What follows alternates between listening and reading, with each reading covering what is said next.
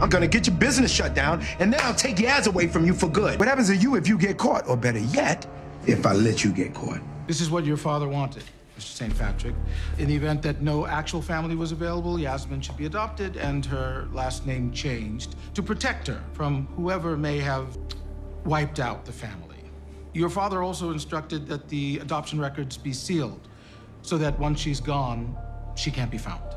We can all pretend Ghost is dead, but we can't pretend he was dumb enough to set his will the way he did and still allow himself to be killed. This whole thing is making Ghost look like a bitch, and we all know he wasn't. Ghost fears no one. When he sees threats, he makes sure he eliminates them at all costs. The reason Ghost might see a threat and decide not to eliminate it is because that threat is his own son. In this video, I'll be talking about Ghost's will and the kind of information coming up gradually. I'll also show you a clue about the lawyer Ghost used for his will. Then we talk about why Mecca killed his chef. If you are new to my channel, kindly hit the subscribe button for more power content and leave your comments below. If you have already subscribed, thank you for the support. Now, let's be honest and look at things this way. If Ghost knew he was going to die, it means he knew his life was in danger, right? Knowing his life was in danger, what did he do? He planned and wrote his will, which again means Ghost had a feeling he could die depending on what he feels was the threat to his life. Now, after setting up his will the way he designed it, I'm very sure Ghost had a plan for the threats coming after him. Like I said in almost all my videos about Ghost's possibility to still being alive, there is no way after planning his will this way, he will turn off all light at truth and wait for his killer to come and finish him. Not only that, he sent even Ramona away to the hotel so that no one else get hurt in the process. Unless the writers were trying to say Ghost surrendered, that was why he was waiting for his killer, then I'm 100% sure Ghost is not dead. Not to talk of the long-awaiting RIP post of him that never came from stars. Now, let me point you to something Tommy said when Ghost was shot. He said, and I quote, "Don't worry, you'll be alright. You've been through worse than this." Fuck, you're gonna be alright, brother. You're gonna be alright. You hang in there for me, alright? Come on, you've been through worse than this. Now, listen to what Ghost said. I don't know about this time. Yeah, this time. This time. Ghost said, "I don't know about this time." And Tommy repeated, "This time, huh?" This was very emphatic from Tommy. Then Ghost drew Tommy's attention towards Tariq up there. This is to tell Tommy the person involved in this will make matters worse and complicated for him, Ghost, to come back from. Now, if I am Ghost, knowing how Tariq got his sister Reina killed, I'll make sure I protect Yasmin. How will I protect Yasmin? By making sure neither Tariq nor Tasha come closer to her.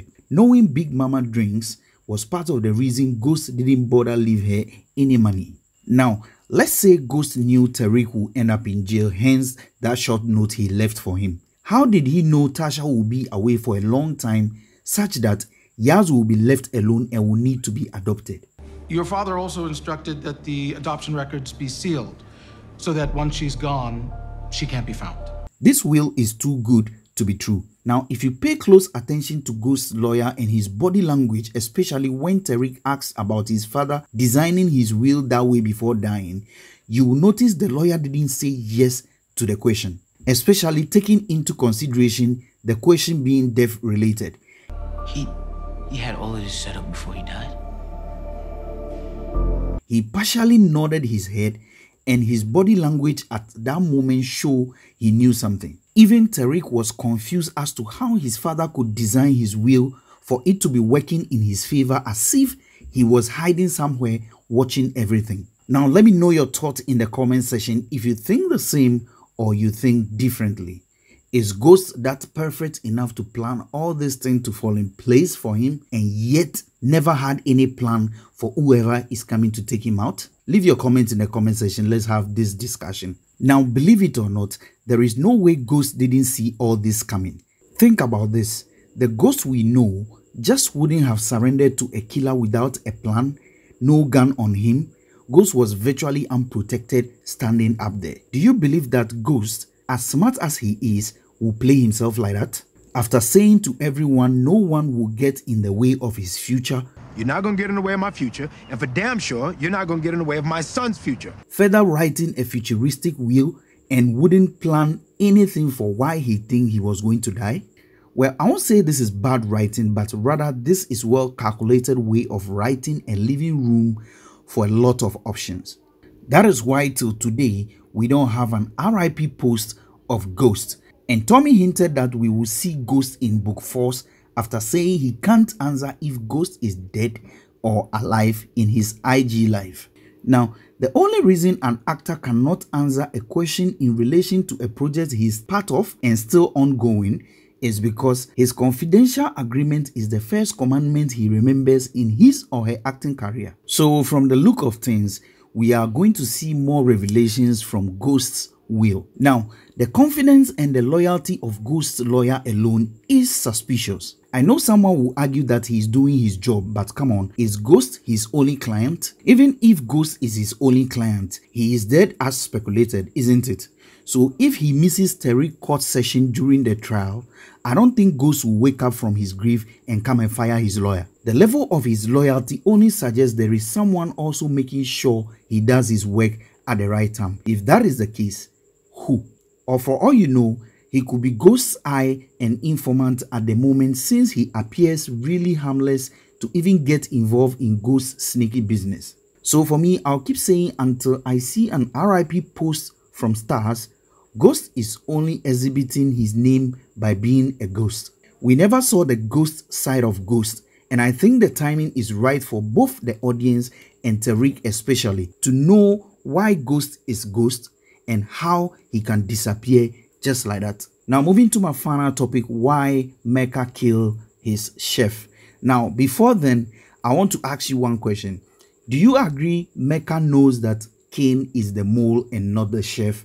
Let me know your thoughts in the comment section while I continue. Now, if Cain was able to steal from his family, only a fool would think he won't steal from them as well. Cain is always making huge mistakes thinking he is smart. If you remember when he stole from Tariq and Braden to become the new Connect, he went straight to Mecca and Mecca figured out he stole from his family. You stole from your own family? Fuck no. I created an opportunity for them. And Cain's response was he created an opportunity for his family.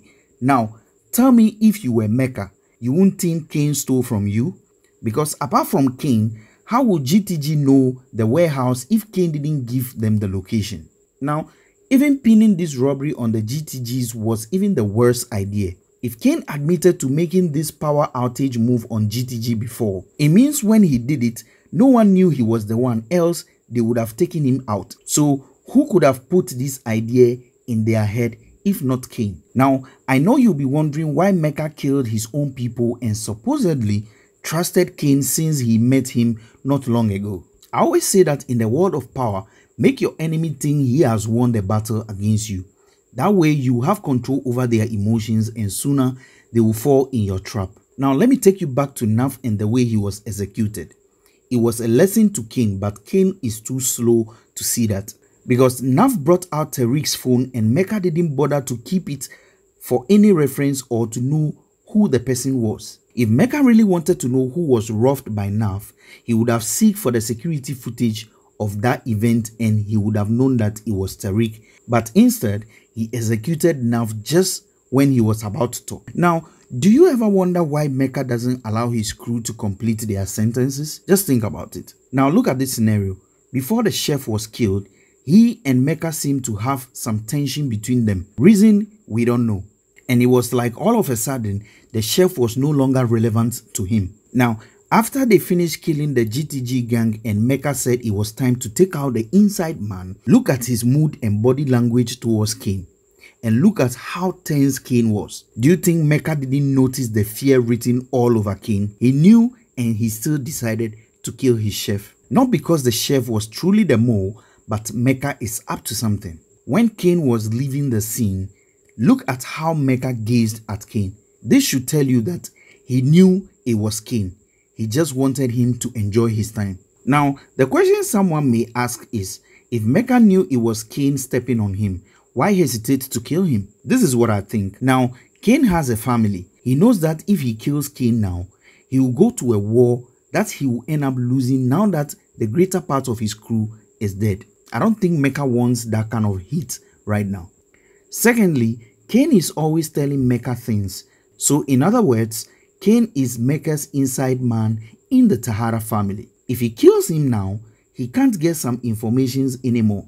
So I believe keeping Cain alive is a strategy for Mecca to know where to hit the Tahara from when necessary. Now let me know your thoughts on Cain and Mecca and whether or not you think Mecca knew Cain was a mole and not the chef. Now if you like this video, kindly hit the subscribe button, like, leave your comments and share. I'll catch you in my next video. It's your boy Nino. Thanks for watching.